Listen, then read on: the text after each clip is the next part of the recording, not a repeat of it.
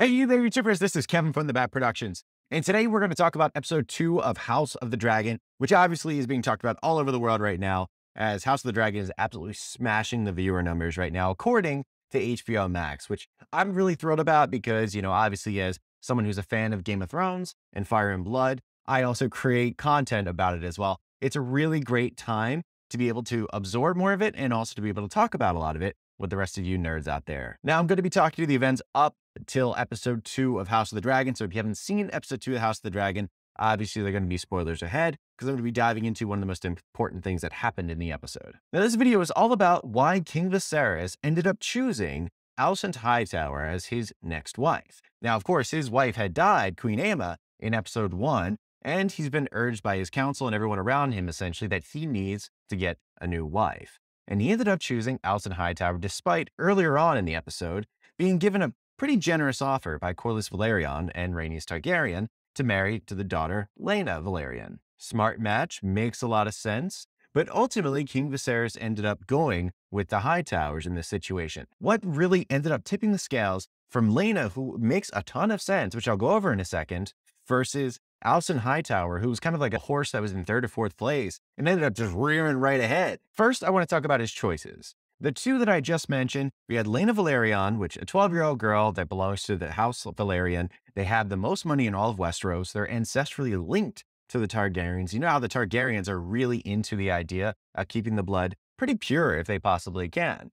But the only downside is she's 12 years old, but they negotiated it. They'd be able to do some sexy stuff if she grows up in about 2 or 3 years. So they had that squared away. Then you have Alicent Hightower, who is about somewhere between the 15 and 17-year-old range. Also his daughter's absolute best friend in the world and potentially her future lover. Her father is the Hand of the King and one of King Viserys' most trusted confidants. And Alicent Hightower had been visiting him in bed repeatedly, not having sexy time, but had been visiting him in the bedchambers, checking out his stupid models and stuff of old Valyria. And then as for his other options, we don't really know what his other options were because they didn't really do much of a thorough search past those two people. Really, Laena was the only one that was put on the table.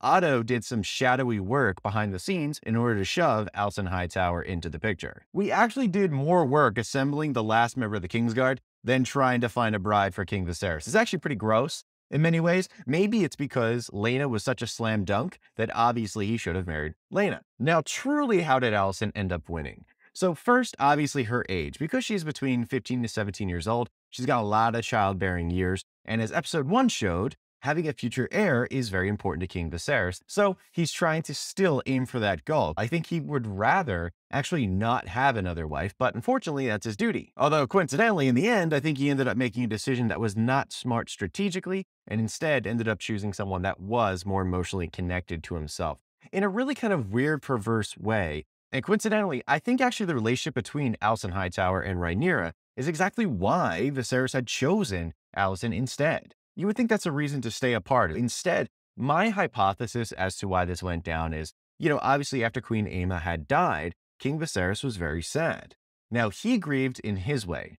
Rhaenyra grieved in her own way. She grieved fairly solely, and I think King Viserys wanted a little bit of companionship in that regard. Now, Otto Hightower, doing his little Littlefinger stuff, in the shadows, he said, you know what? How about you go visit the king and you wear your mother's old dresses? Clearly, that was an intentional strategic move in order to move Alicent Hightower into the good graces of a grieving King Viserys, who was not getting the attention of his own daughter when they were trying to get over the loss of not only the wife, but also her brother / his son. Alicent ended up filling this daughter hole in King Viserys' life that Rhaenyra wasn't at the time. Rhaenyra had different priorities. She's the heir. She's got to have a tougher exterior. She has to prove that as a woman, she can be the future heir to the Iron Throne. So she was kind of grieving in her own kind of solitude type of way. And King Viserys was doing it in a totally different way. And Alicent was shoved into the picture and she was hyping him up so much, talking about how great he is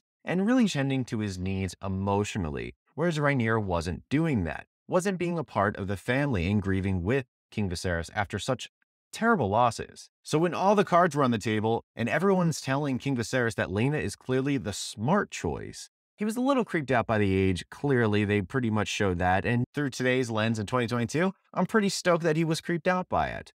But it seems very clear that he ended up choosing Alicent Hightower not for strategy, but instead because, in a really weird way, she kind of filled the hole within his family that Rhaenyra wasn't doing anymore. So, in a way, he's doing it to be closer to his daughter, but it's probably going to drive a wedge the complete opposite direction because no matter what happens, no matter what Alicent's intentions are and what King Viserys' intentions are, if they have children, that means that any heir, any male heir, is going to be direct competition to Rhaenyra, King Viserys' now named heir. And she's a woman. If it ends up being a male heir, which we know from the trailer, it is a reality that Rhaenyra will have competition to the Iron Throne. Do you remember how it went in Game of Thrones when Daenerys and Jon Snow had competition, even though Jon didn't want the throne? Yeah, it got ugly. And take a guess at what probably is going to happen if you're watching the show. So King Viserys made a ridiculous decision. Do you think they're going to be friends anymore at this point?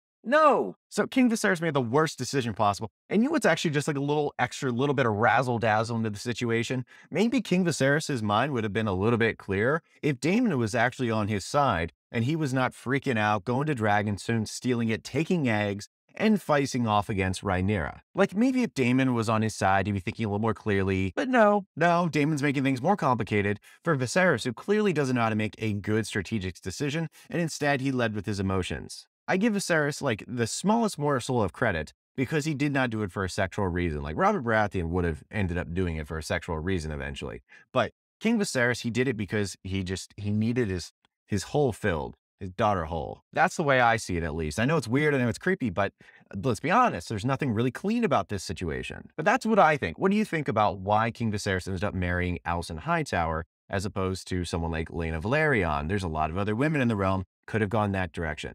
Let me know down below in the comment section. I would love to hear from you as a viewer of the House of the Dragon TV series. Also, if you really enjoy this television show, it was based on a book called Fire and Blood. I'm doing a narration of all the book, all of it entirely. I'm up to chapter 19. I'm working on chapter 20, and there's only 3 left after that. So it should be really exciting. If you want to listen to that, give this playlist a view and also hit the subscribe button. We're on our race to 50,000 subscribers by the end of the House of the Dragon series. And I think we're going to do it. The end of season 1, we're going to get there, folks. So all you need is your support and we're going to do it. Also, as a fun giveaway, I'm giving away this Khal Drogo Funko Pop figure. Right now, I have a winner who's going to get it this go around. And this is Devin Cross. Devin Cross, if you are in the US, send me an email at TheBattProductions@gmail.com and I will gladly send this Khal Drogo Funko Pop figure to you, because it is a glorious piece of memorabilia from Game of Thrones that you need in your collection. Otherwise, that's going to do it. Hope you have an amazing day, everybody. You take care, and goodbye.